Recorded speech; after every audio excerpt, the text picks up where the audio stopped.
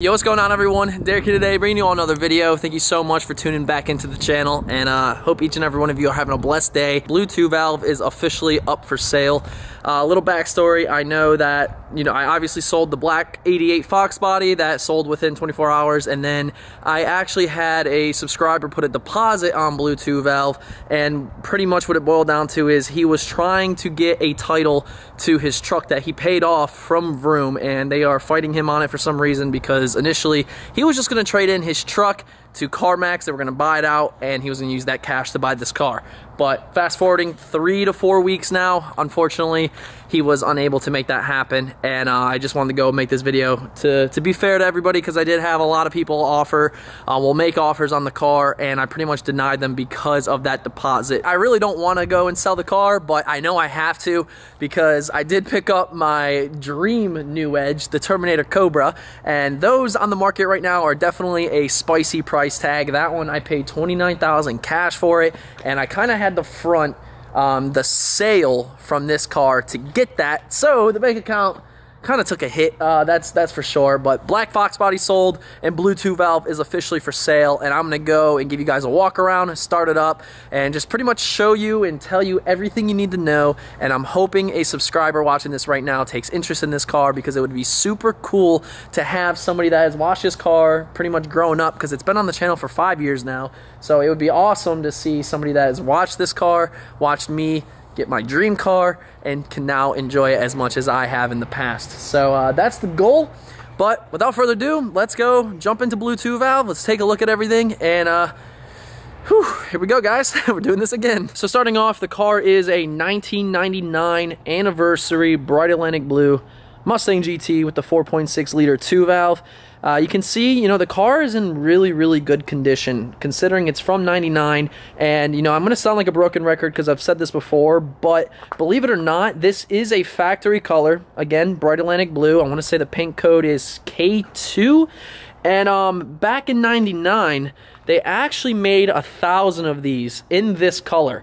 And the cool thing is, not only did they make 1,000, but they only made 500 in GT. So this is quite honestly a rare car. It's more rare than my Cobra. They made 635 with this spec. That's not even counting just the paint. So just the paint alone, 1 of 500 right here. And it definitely breaks my heart a little bit, knowing I won't have a bright Atlantic blue new Edge anymore, and I wish the Cobra was. That'd be really sick. But I did want to let those know who haven't watched the channel before, this is a really, really rare paint code, and the car cleans up really nice, and the color is just awesome in both shade and the sun. Just by looking at the car though, one of the first things you can notice, we do have the Terminator Cobra front bumper. Yes, I was a Fobra boy back in the day. I just, I love the way the Cobra bumper looks on these cars, on the new Edge that is, because it sits lower, and that's really what I wanted, was just, a better ground effect looking bumper. And no, I didn't like the Salines or anything like that, and I thought the Terminator one looked the best. And plus, with the Vortech V3 SI supercharger that's on the car, that intercooler looks absolutely killer peeking through there, and it definitely looks better than the heat exchanger on my actual Cobra. So with the bumper though, you can see it does have a little bit of fender gap, and that is simply due to the intercooler piping. And the piping is a full routed system. It's a blow-through setup. We'll look more into that in just a moment, but the elbows of the piping kind of push against the fog light housing, and it does have fog light lenses in there, but the fog lights don't work because you can't plug them up because of the intercooler. So I don't know if many people are really going to care about that. I'm sure you could fabricate it to make it work, but it doesn't currently have the fog lights plugged in. So it does have the little bit of bumper gap though, nothing too crazy, and again, that's just simply because of the intercooler. Moving on to the side, we have the Cobra folding mirrors, which are paint matched in bright Atlantic blue. I got some old garage door trim side splitters. I see a lot of people rocking them these days, and it works. It's cheap. It's like 17 bucks, but we still have those on there. What else we got? So the headlights and taillights are indeed wrap tinted. So if you didn't like how dark these were, and they won't pass inspection like this, just keep that in mind. Little secret, just go and buy some stock ones, throw them in, get inspected, then throw these back on. They're like 40 bucks. So I just want to be transparent with you. I can't see shit you can't see shit at night driving this with these headlights. Just putting that out there. So if you want to take them off, they'll peel right off, and that's that. But let's go ahead and talk about the wheel and tire setup on this car. We are running the Raystar drag pack. We have a 17-inch wheel up front, and we have a 15-inch wheel in the back. On the rear here, we have 275, 50, 15 Mickey Thompson ET Streets, and these both have less than 100 miles on them. I threw them on, and I just truly have not driven the car. It wasn't inspected, and it wasn't registered for the longest time. I ended up moving in that process, so I just haven't been able to drive it much, but they are practically brand new. And that reminds me, the car is lowered on SVE coilovers, so you will need to get an alignment. You can see it has a little bit of camber to them, so an alignment is definitely a must. But I do have it really low. I know a lot of people aren't going to agree with that with the drag setup, but I would just wanted to go and have that look for a little bit. And I do have the spanner wrenches to raise them up if need be. And it has new ball joints. That's another thing. I think some new rear shocks. What else we got? It does have 4-inch black rolled exhaust tips, and it is paired up with Borla Stingers with an off-road X pipe. So, you know, that 2-valve, it has an awesome sound to it. Probably one of the best sounding 2-valve setups you can get. And that's exactly why, you know, I got some Borla Stingers going on this bad boy, because I love that muffler. So stay tuned for that. Up here on the windshield cowl, the cowl isn't cracked or anything, but, you know, the weathering strip did age a little bit and starts to come off. But you could probably, honestly, get that glued back down. It'd be fine. I don't know if you'd want to swap that out. I do have the windshield wipers. I just took them off because I was actually going to throw caps on this because it looks a lot cleaner, and I'll probably end up doing that with the Cobra as well. So I do have those. Has a fresh roof wrap. I had this redone by Alec with Aberrant Restyling, and it has a fresh deck lid wrap. As you can see, some stickers with the Mustang, and then the wrap down there. So that's all fresh, and he's the one that actually did the headlights and taillights too. Got these little quarter markers tinted off, and yeah, black badges. God, that's a throwback Redo Blue episode right there. I'm trying to think if there's anything else cosmetic wise that I may be missing. I do want to say, with the paint being from 1999, it definitely has some imperfections. Nothing crazy though. This car has never ever been paint corrected or ceramic coated in my possession. I know the two owners that had it when I first sold it definitely didn't do it. So I can only imagine this bright Atlantic blue paint with a two-step paint correction and a ceramic coating. I'm not going to do it, because if I do that, I'm going to end up keeping the car. And we don't want to do that. It looks good now, but I guarantee you it'll really, really spice this car up. But as far as body damage, there really isn't any besides your normal wear and tear on paint from '99. So just wanted to throw that out there as well. And before I forget, it does have an aftermarket windshield. I don't really know if that matters to many people. I actually got a chip and cracked mine back in the day, so we threw a new one on that has this tint strip already in the glass. No tint on the windshield, and it has 15% on the side windows, 15% on the rear, and yeah, so 15% all around, and it gives it an awesome look because the interior is all blacked out as well. And I figured we could probably just go ahead and jump into the interior now and get this covered. So in the past, about 2 years ago, no, hell no, it's been way longer than 2 years, probably like 4 years ago, maybe 3 or 4 years ago.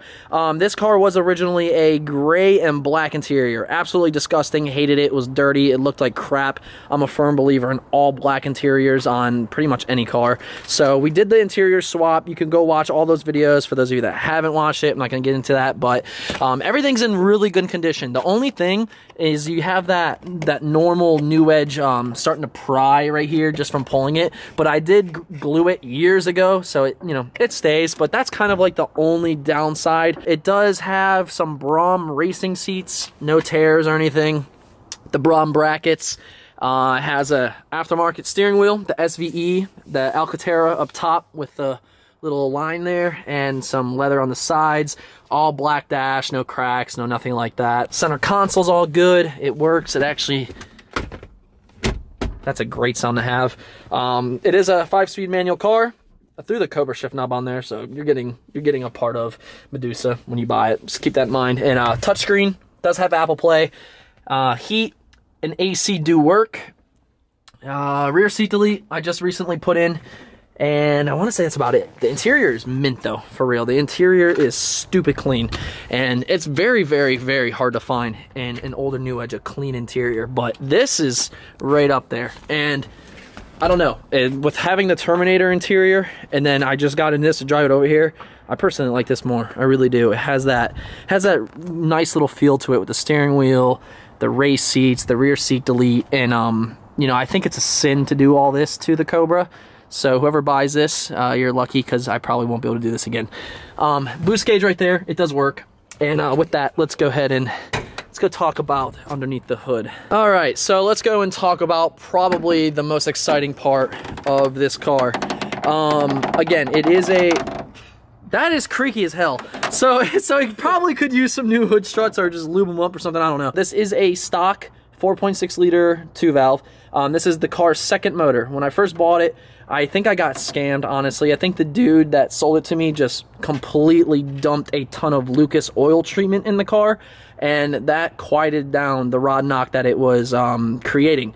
So here I am at 17 years old, beating on a car that already had a rod knock that I wasn't aware of, and it threw a rod. So we put a new motor in, and this motor was not your junkyard motor. We actually bought this from a company. We spent, hell, I think it was $3,000 for the motor shipped. It had 50,000 miles on it.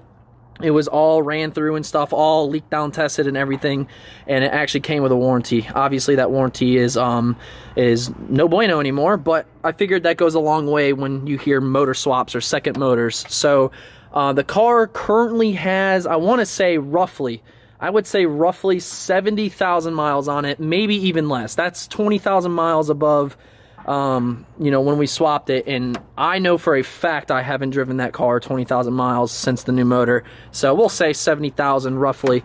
But it does have a Vortech V3 SI supercharger, and again, this is fully intercooled, and that's one thing I did do when I bought it back. I went ahead and redid everything. We got a new charge pipe running the blow-through setup. You can see we have our MAF up top there. We have all our sensors plugged in. It goes all the way down to the intercooler and then into the blower. I'm not sure how much or how many pounds of boost. I think 10 or 11 PSI, and that made right at 438. It made 438 wheel. It's definitely spicy for a 2-valve. It really is. So I wouldn't recommend pulling it down anymore on this motor, but it sure is fun. It runs really, really well. And you guys probably saw, I think, maybe 7 or 8 months ago, maybe not even that long, but we went to Kevin, he put it on the dyno, gave it the green light, and you know, I just haven't been able to enjoy it because I just had so much other stuff going on. But 738, yeah, right, 438 wheel, SAE smoothing 5. It's pretty stout. And I know in one video you guys saw that I blew the coolant hose line, so let's go ahead and address that. You see that brand new clamp right there? Yes, I went ahead and fixed it properly, so that is not going to blow off on you. You're not going to spit coolant anywhere. So that's all addressed, and yeah, I mean, it's a pretty clean engine bay. It really is, and it's definitely stout, like I said. So let's go ahead and let's start this thing up.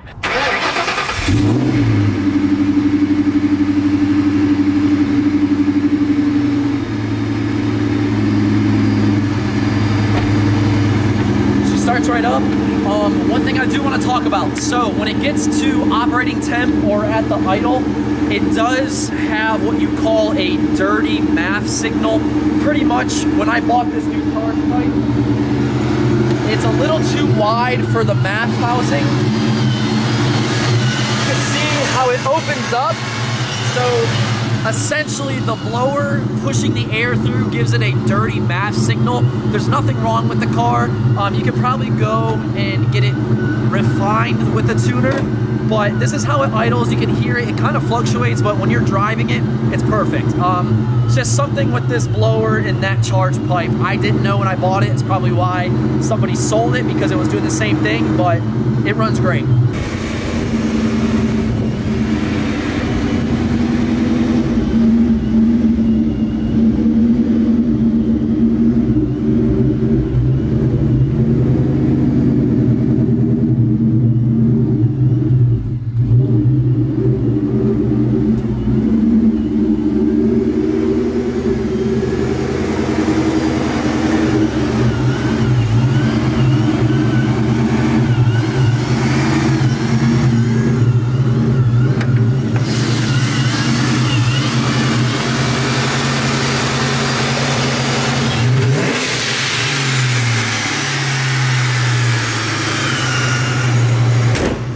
So it does have a Tile Q 50mm blow-off valve. It sounds sick, it really does, especially driving. You can really hear it whoosh a lot, so to speak. But you know, the car is really clean, man, and the more and more I film it right now, the more and more I don't want to get rid of it. But I want to see it go to a great home. It's an awesome car, especially for a 2-valve platform. You have the rarity of the color. It's a beautiful looking car with a lot of potential. 438 wheel horsepower, an awesome interior, your Apple Play, heat, AC. It really has all you want in a new Edge. So I just went ahead and listed everything with the car, what it needs, what it has. It's truly an awesome car, guys. This thing has meant a lot to me throughout the years. I've just, you know, I've had to make the jump to the Terminator Cobra. Therefore, I just know if I kept this, it's not going to get the attention it deserves, and it's not going to be driven like it should be driven. I want somebody that is looking for a Mustang. I want somebody that has been watching the channel and pretty much has ties like I do to this car. Come and get it, because I want to see it go to a great home and someone enjoy it. You know, I really want to see it enjoyed. With that being said, let's go ahead and talk a little bit about numbers. So I'm gonna just go ahead and tell you, if you don't like it, move on. I've already heard everything under the sun. When I sold it the first time, like I said, like 2.5 years ago, I ended up selling the car for $13,000 cash. If you buy the car, I'm willing to completely set you up with a channel and people that are going to be tuning in instantly. So keep that in mind. That has definite value behind it. The sky's the limit with how far you want to take it. Yeah, that's just a little bonus. $15,000 or best offer. The least I can say is no. That's honestly, that's all I can say. But I do want to see it appreciated, and I want somebody to enjoy it. Well, there's the video for today, guys. I know it's kind of a sour one, and many won't agree with it. Trust me, I know this freaking color compared to the black Cobra looks killer. But, you know, we moved up. We moved on, and this car has been awesome. I can't stress that enough. Trust me, this is not an easy video to make for the second time, but you know, it is what it is. At the end of the day, it is just a car, and I'm in it for enjoyment and for business, for content. I've got all that worth out of it, and now it's time to pass the torch again for Blue2Valve. So please respect my decision on this, and if I were very, very wealthy, trust me, I would keep it just to keep it. But I don't agree with that. I don't agree with keeping it and having it parked in the spot. You know, kind of like this Fox body where it just collects snow and just sits there, doesn't get driven or anything. So I hope you guys can respect that, and I hope you respect my decision. Hope you guys still, you know, mess with the channel. We have a lot of stuff coming on the Terminator Cobra. So, you know, it's just crazy to have this car in my possession. And just know, guys, this DVP SVT, this was a dream of mine from the very, very beginning. And if you're a true OG and not making judgments with me selling this car again, you'll know that this was the main topic of the channel at one point in time. Like, I wanted a Terminator Cobra more than anything. And now that I got one, it's time to just make the bigger decision and get rid of this car, because I got some expenses coming. I want to move to Florida. Ramina and I have our wedding coming, and I just initially can't have, you know, all this money tied up in cars.